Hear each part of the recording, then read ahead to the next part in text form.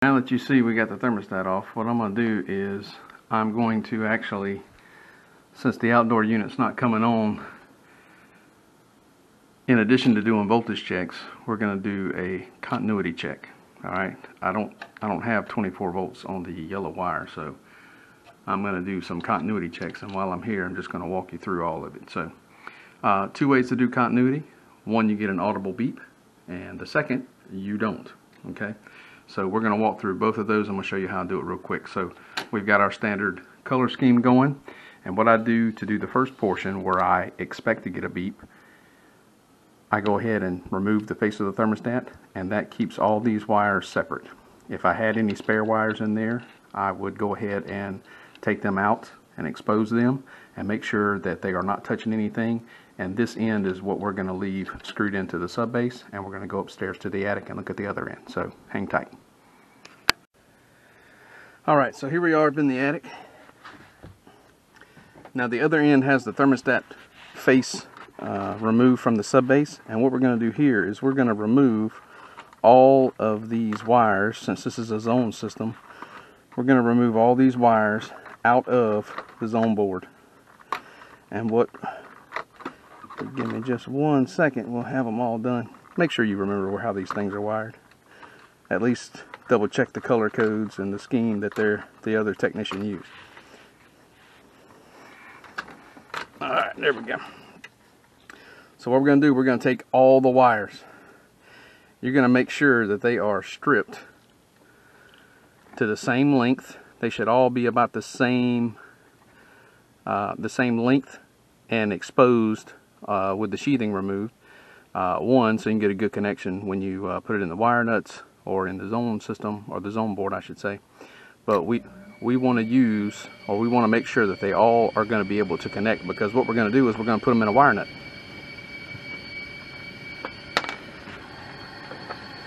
So I've got this red wire nut that I'm going to use, and I am going to connect all of them. If it's 10 conductors, you put all 10. If it's 8, you put 8. If it's 2, well, you got to have at least 2 to do a continuity check. But we're going to put all our conductors in one wire nut and go back to the sub base. So stick tight. Ooh, it's hot. Glad to be in the hallway, not the attic.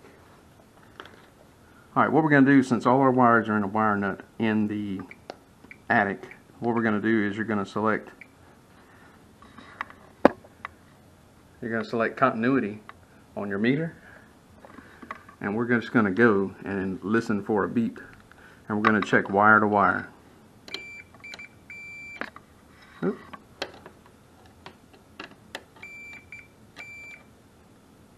Nope. We got a broken yellow wire. So that's one check. Now another check we're going to do, we've proven that the yellow wire is open. It did not beep when we touched that screw to the red. So we're going to use a spare wire on that. But I'm going to show you one other way real quick to use continuity, and it is to not get a beep. So right now all the wires are touching on purpose. We did that with the wire nut. Now we're going to do continuity again with the wire nut removed. So I'm going to go pull that wire nut back off, and we're going to recheck. Alright, so we fan all our wires out like this and make sure they're not touching, and that's the way we do the second check, which I'll show you here. Alright, the wires are fanned out upstairs, so what I'm going to do is I'm going to put one lead here, and I'm going to check to every wire again.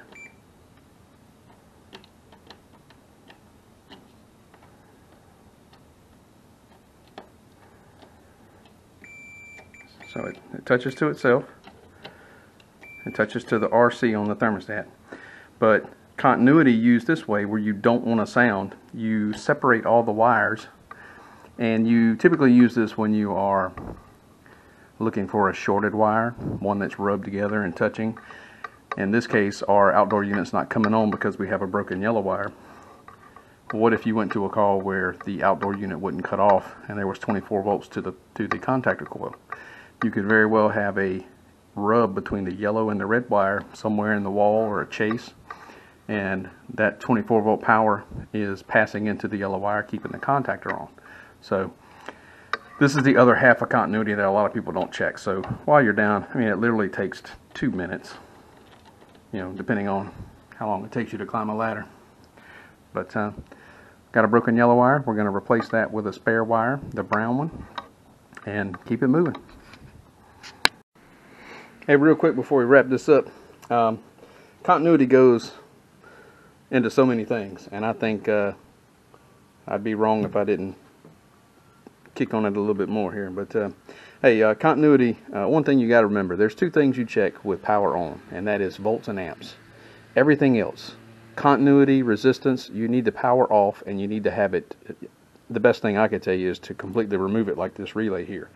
And you can read the face of these relays, or contactors will be the same thing. But you can read the face of the relays and look and see if it's, you know, what switch is normally open or normally closed. So these 2 outside here, I'm going to flip them over.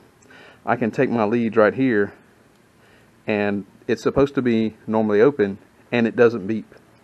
So it's open, but that's only half the check. To really see if it closed, I would need to energize this coil and recheck it to make sure that that switch did the opposite that it was supposed to do. So 1 to 3 on excuse me, 1 to 3 on this old double pole single throw relay is supposed to be open, no beeps, and that's good. So now I'm going to go 1 to 2, and I get a beep. So that means that it's closed. To really check this, you can find a 24-volt power source, whether you hook up a transformer on your own and keep it, you know, so you can plug it in the wall or something and check components whenever you need, or if you take 24 volts from the system and apply it, like this was a blower relay. You can leave the low voltage hooked up and remove the high voltage fan wires or whatnot and still check continuity, because those 2 switches or those 2 poles for that switch or contacts for that switch are not touching the coil portion, the 24 volts. So use continuity to check that relay, even though you leave the 24 volt set up. Of course, you can use 24 volts to check, or excuse me, you can use continuity to check fuses. Sometimes they're hard to see through. You can use them to, hey, it beeps, so that means that that fuse is good. If you get a small part or a tight spot that's hard to check, use your alligator clips. Clip them to your leads, and that way you're kind of hands free, and I can still have the same function,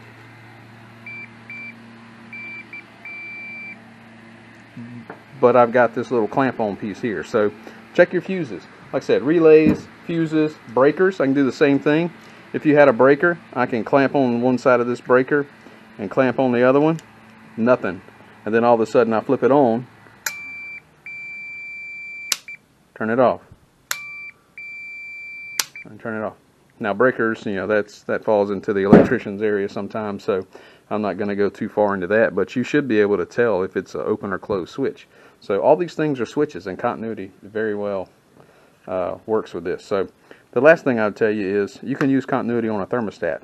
If you doubt a thermostat's working properly, and I think a lot of them out there are misdiagnosed, but that's a personal thing, take it off the wall, all right? Throw you a couple of AA batteries in the back, and using its sub-base, take you some thermostat wire and wire it up, right? The batteries are going to power it, so I can put it in and turn the fan on, and I can check continuity between red and green, see if it beeps, turn the fan off, make sure it doesn't, right? Turn the system to cool. Then you get into the sequence of operation stuff. You know, you should have continuity between R and Y. That switch should be closed. R and O if it's a heat pump, R and G fan, and so on and so forth. And you can check that through, you know, heat, emergency heat, depending on what type of system you have. So continuity, I think a lot of people overlook it, and I think a lot of people need to learn how to use the basic functions of their meter. So that's it. It's hot, sweaty, the attic is blazing, and I'm tired. I'm going to get some water. Make sure you stay hydrated out there.